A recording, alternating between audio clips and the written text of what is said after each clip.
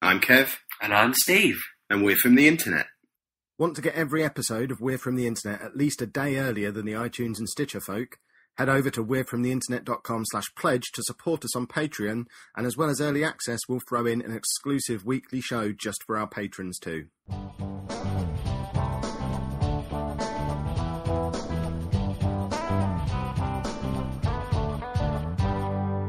What is your favourite animal?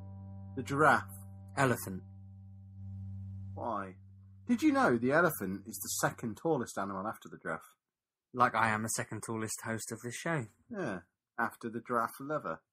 How can an elephant be your favourite animal? That's stupid. Because they're so cool. How you'd give me 5 ways an elephant is better than a giraffe? They have trunks. Right. So they have Giraffes basically... have giraffe sticks. They have like 5 limbs, basically. What are they called? The giraffe stick? Ears. No, they're not. They've got the ears, and then they've got the little horns next to them. They've got okay, The but giraffe elephants sticks. have got better horns. What are they for? What are the giraffe sticks for? Probably just their horns. Why does the giraffe Or maybe they need feel horns? wind or something. So elephants have tusks as well. Yeah, giraffes have necks. Elephants are enormous and you can ride them around. Giraffes are bigger. You can't ride a giraffe though. But you can. But you can't. I was thinking the other day, actually, why don't you ever see a giraffe with a saddle on? Because you'd break its neck, I imagine. Why? Elephants never forget. I'm not sure that's true. It is true. Giraffes, they both sleep standing up, don't they? Because if you push either of them over, they're stuck. They can't get back I think up. elephants can get back up. I saw an elephant get back up when it was in a swamp on a TV show. Well, it's in a Climbed out. swamp. If you Climbed push out. if you push it over on a road, it's not going to get back up again. Mm. Because its legs get crushed under its bulk, much like if you stumble on a road. And they're really intelligent and mourn their dead and can think for themselves and use tools and paint and do all sorts of cool stuff. Giraffes come out of the womb and land on their feet. They drop. No, they don't. They flop down and then they climb back up. I've seen giraffes before, and they don't They land on their feet. They do land on their feet. They land in a heap of disgustingness. On and their then feet. Mum licks them, and then they stand up. Yeah, after they a land while. on their feet. Giraffes are cool. Don't get me wrong. They're probably in my top 15. They lick stuff as well. Rhinos are a close second because they're basically little elephants with only one horn and no big ears. Which ones are rhinos? Are they the big sloppy The ones? one horn. Not hippos then. I've always got rhinos and hippos confused. Hippos are probably in the top 5 for me. They don't. I like the whole range of grey giants Yeah, with the big teeth. hippos are just big pigs. But they are also the deadliest thing in any zoo. Why? I don't know.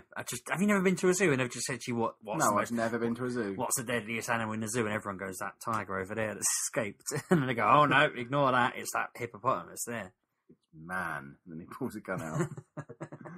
Shoots us all. Yeah. But no, You should just throw back to him. It's man. always the hippos. Why? What's I don't deadly know. about Apparently hippo? they're just mental. They're just big pigs. They just slop around. Have you in ever mud seen all day Jessica, the tame hippo that lives with South Africans? This couple. Long. What? This couple What? found- That sentence didn't make any sense. This couple found a hippo washed up as a baby that was ill, and they nursed it back to health. Why? And they tried to release it into the wild because it was dying, and they helped it. And then they released it into the You wild. could have just eaten it. What And does instead of hippo releasing it taste into like? the wild, it came back, and Right. it lives in their house. I thought every it was now and again. deadly. Well, they are the deadliest animal ever, or something. But Someone's got it living in their house. They're not that deadly. this particular one, they think actually this one had brain damage or something when it was ill. But it just basically goes and socialises with the other hippos and then comes back home and they give it a back rub and they feed it. Socialises. Yeah, like, genuinely, there's a video on YouTube about her, and Carl Pilkington visited her on his program. What's it called? Idiot Abroad. Yeah, I used to show my daughter that video like twice a day. We should just watch. What? And it. the hippo just comes in the house. Yeah, ruins the place. In the video Why that do we they watched, let it in then? because they're idiots. But in the video I watched, it trod on their dog's foot, and poor dog has had its foot crushed. By the Yeah, hippo. that dog's basically getting put down now. Surely. I don't know. You put dogs down if they get a broken foot. No, that's horses. What? See, why is that? Why don't you put everything down if it gets a broken foot? Why just horses? I think it's a specific muscle in a horse's leg. If it breaks, it just doesn't heal. It's lame forever. Can't they just put a wheel on it? Yeah. I don't know. Like I with don't other know the animals. ins and outs. I'm not a horse Give it a farmer. I'm an crutch. axolotl farmer. You know that. They They're in my all top die. 5. You've never had one make it through to adulthood yet.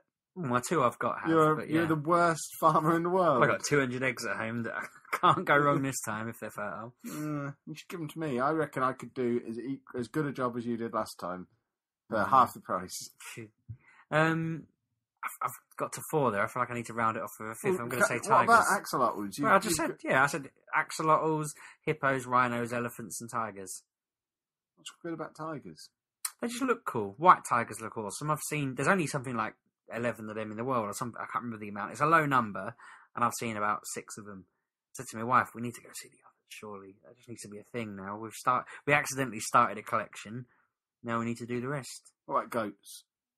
Goats just don't feature, do they? They're not. There's never, in the history of the human race, been a photograph of a goat and a stoat together.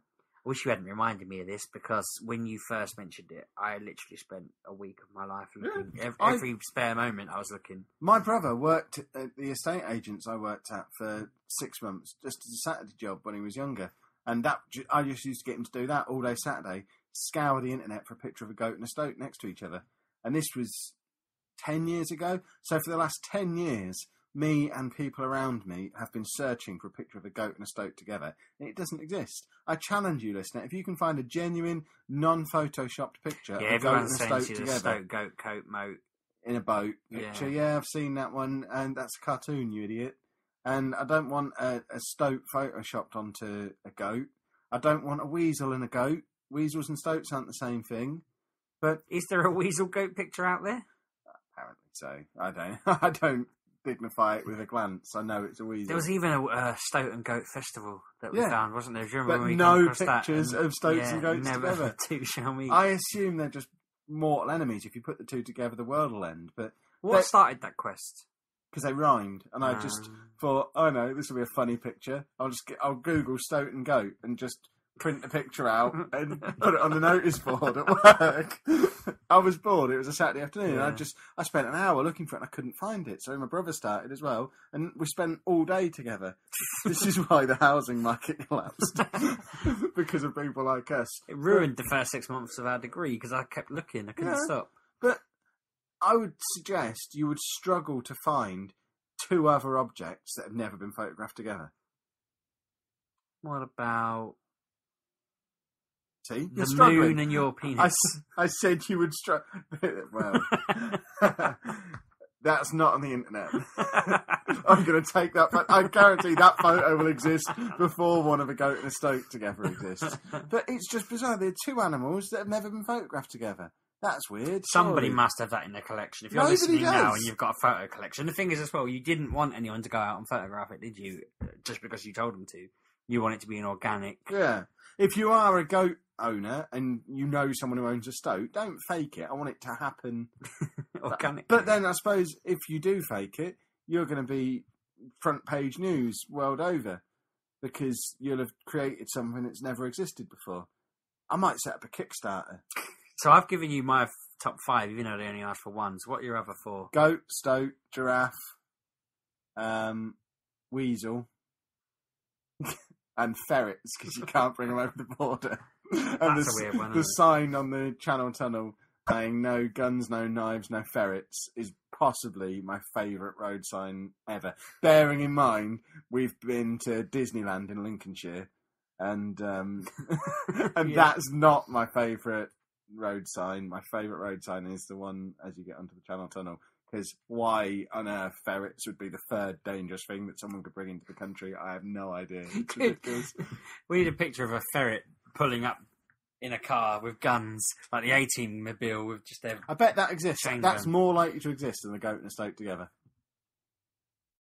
Want to get your question answered on a future episode of We're From The Internet?